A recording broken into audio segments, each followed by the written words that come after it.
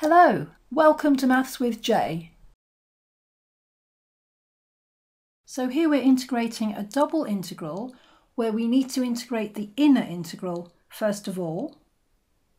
And once we've done that, then we'll have an ordinary integral with respect to x. So let's first of all have a look at how we make a start on this. Shall we put the inner one in brackets just to highlight it first of all? So the integral we're concentrating on is the integral with respect to y. Now you can see that it's got an x in it, but what we'll do is we're going to consider anything in terms of x as a constant. So it's a bit like partial differentiation. So what we're really doing is doing partial integration. So we're thinking of x as being fixed and y as being the variable. So initially we're leaving the external integral, the x being between 0 and 2, and we're integrating the internal part. So to start with, we're integrating 4, so integrating a constant, straightforward. We multiply 4 by y because we're integrating with respect to y. Then we've got to look at the minus x squared. So x squared is just like a constant, so when we're integrating with respect to y, we're just going to get x squared y. The next part is straightforward. Integrating y squared with respect to y will be y cubed over 3. And then our limits on that integral, I don't need to hopefully put y equals anymore, it will be obvious that it's y. And then once we've worked that out, remember that's all part of the integral with respect to x. So substituting in the limits, we put the 2 in first of all, so we've got 4 times 2 minus, well, y is 2 and we still have x squared in there. That isn't going to change at the moment, we're just substituting in y.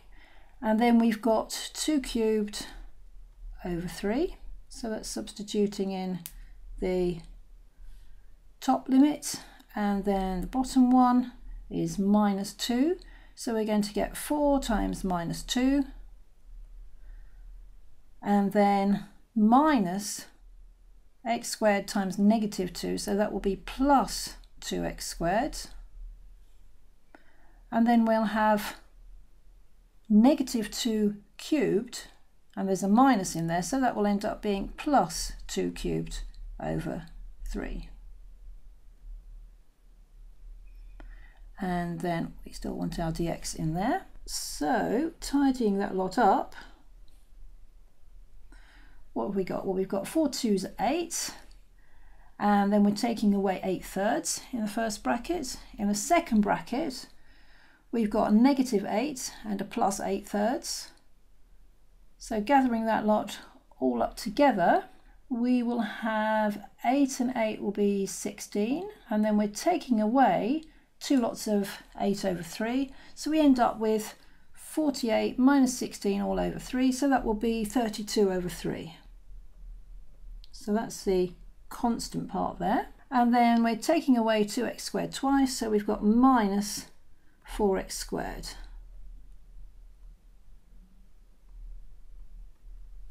So now we've got a straightforward single integral to deal with. We've got no y's left, everything is in terms of x. So we don't really need to have x equals at the bottom of the integral. So let's just rub that out. So now we've got a very straightforward integral to do here. We've got 32 over 3 multiplying our x, and then integrating x squared, we'll get 4 times x cubed over 3, and that will be between 0 and 2. So we end up with 32 times 2 over 3 minus 4 times 2 cubed, so 4 times 8 also over 3. So 32 times 2 minus 32 is 32, so that's 32 over 3. Now you might have wondered why we did the integral this way round, why we had the dy before the dx. Well, we could swap the order of integration here. So we could have the integration with respect to x first of all as our inner integral, and of course we need to make sure we've got our integral for x equals 0 to 2 inside as well. So we'll have a look at that in our next video.